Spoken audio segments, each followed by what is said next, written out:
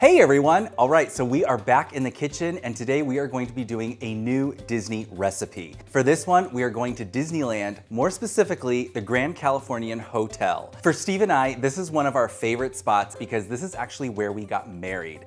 And for this recipe, we're going to Napa Rose. Now this is the signature fine dining restaurant for the Grand Californian, and it has a special place in our hearts because this is actually where Steve and I had our rehearsal dinner. As you've already seen in the title, we are doing the Blackberry Zinfandel Braised short ribs. This recipe comes from the Chef Mickey cookbook, Treasures from the Vault and Delicious New Favorites by Pam Brandon and the Disney Chefs. Now I have made this recipe quite a few times. It is so delicious. I'm really excited to do a video and share it with all of you. And I was thinking this is a really great way to kick off the autumn season.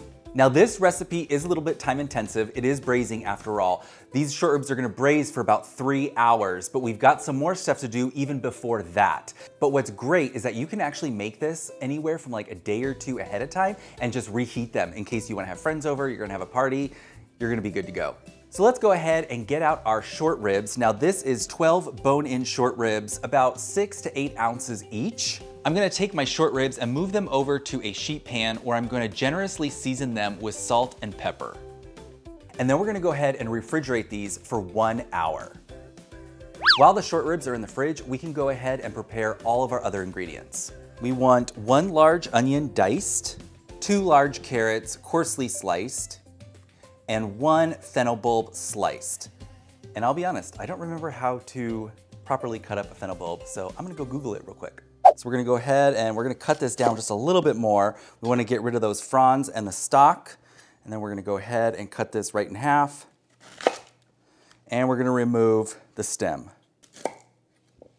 These veggies are gonna flavor our braising liquid, and I'm actually just gonna do a coarse chop on these things. They don't have to be perfect because after we're done braising our short ribs, these are actually gonna be strained out at the end anyway.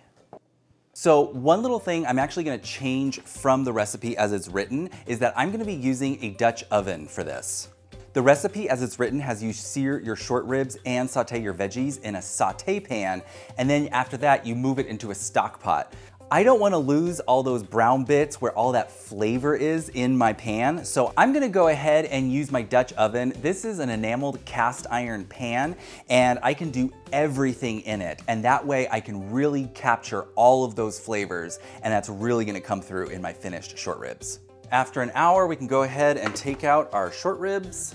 We're gonna go ahead and put our Dutch oven on the burner, and we're gonna set this at medium-high heat, and we're gonna go ahead and add 1/4 cup of olive oil. With my olive oil ready to go, I'm gonna go ahead and start browning my short ribs on all sides.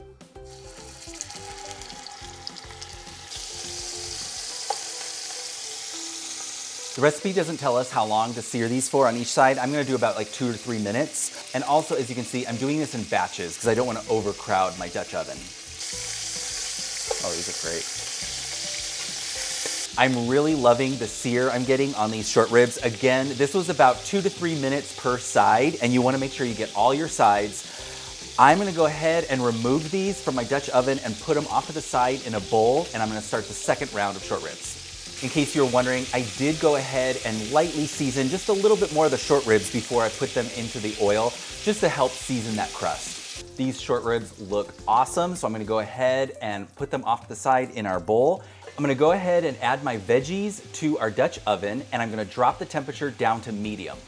Just go ahead and stir these around. You don't need to cook them for too long, just until they're nice and browned. As you can see, I am going ahead and scraping up the brown bits at the bottom.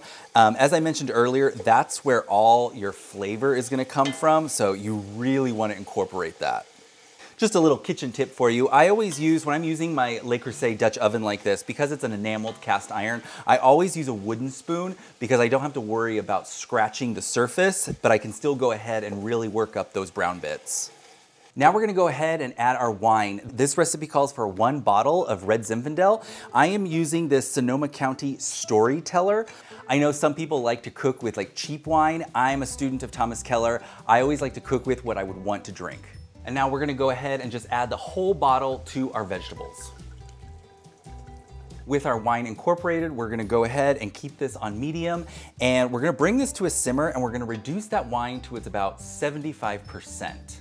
The next ingredient is 4 cups of veal demi-glace, which can be a little tricky to find. I found this at a gourmet grocery store, and you might be able to find it at something like a Whole Foods, but it kind of looks like this. And basically the instructions will tell you right on the package, but it's 4 parts of water to 1 part of demi-glace.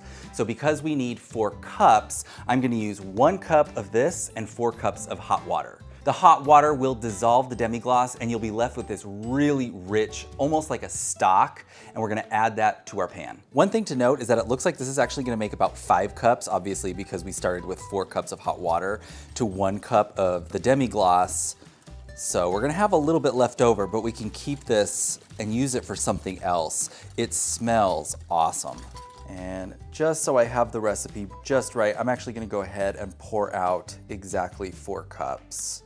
Once we've reduced our red wine, we're gonna go ahead and add our veal demi-glace. Again, this is 4 cups of veal demi-glace, and to this we're gonna add 2 cups of chicken stock, 14 ounces of frozen blackberries that have been thawed, 4 fresh thyme sprigs, and 5 fresh sage leaves. And now we'll go ahead and add our short ribs.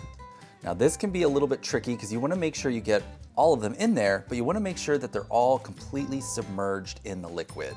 The liquid will rise, of course, as you add the short ribs, so don't worry if when you start adding those first few in, it doesn't look like it's gonna cover.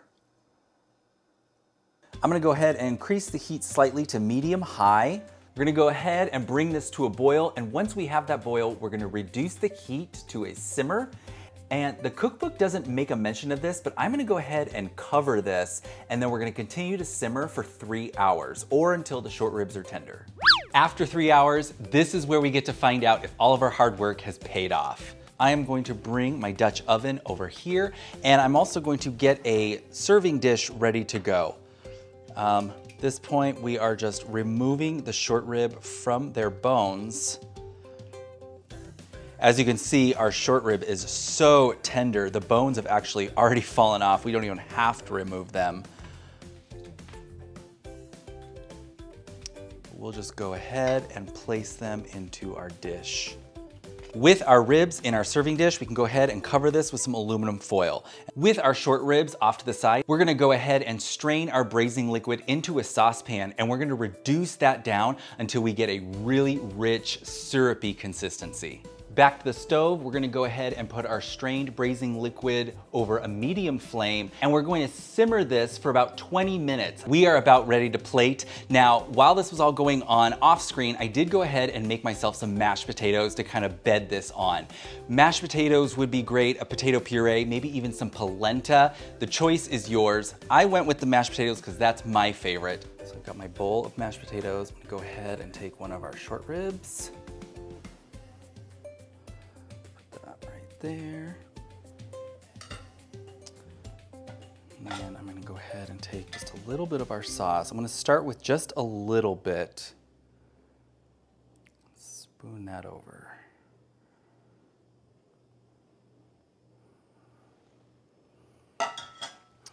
And because this is Blackberry Zinfandel Braised, we'll just add a few little blackberries there.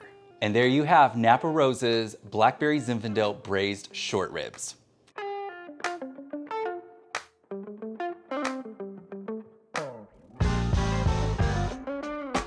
Okay, I cannot wait to dig into this, so let's see what we've got here. Okay, as you can see, it's very, very fork tender.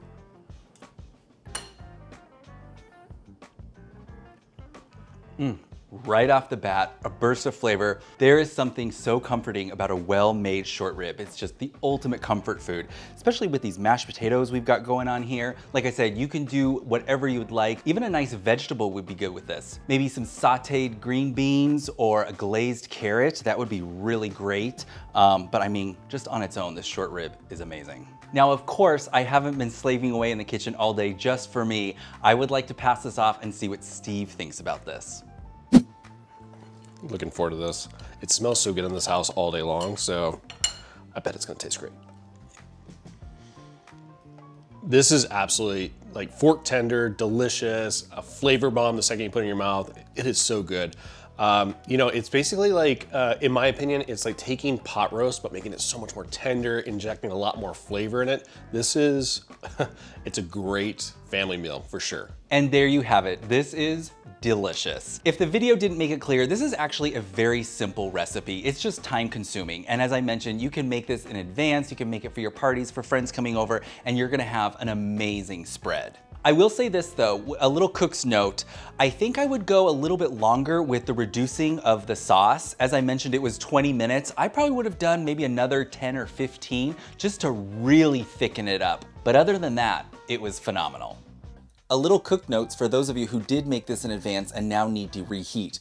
All you have to do is reheat your reduced braising liquid and add the short ribs into it, and you'll heat everything up all together. Perhaps at the end, just add a tablespoon of butter to add a little bit of velvetyness to it, and you are good to go.